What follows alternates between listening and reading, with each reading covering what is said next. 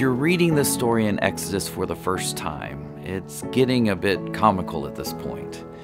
Moses tells Pharaoh, "Let my people go." Pharaoh tells Moses, "No." God sends a plague. Pharaoh says, okay, if you take away the plague. Then God takes away the plague, and Pharaoh says, JK LOL. In this chapter alone, it happens 3 times back to back. And while it may appear that God's reacting to Pharaoh's bizarre behavior each time, that's not the case at all. You could even say that while Pharaoh is playing checkers, God has been playing chess. And here's what I mean.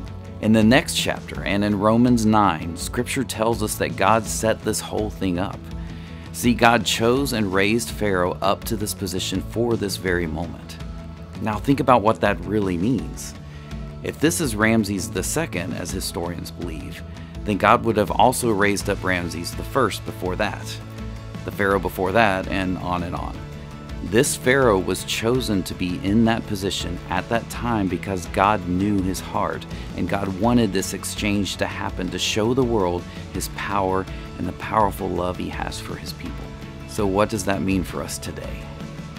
As we watch things play out on a global stage with world leaders, though it seems like evil may be winning at times, God is still on the throne, and he has already set things up to show the world that he is the one true God.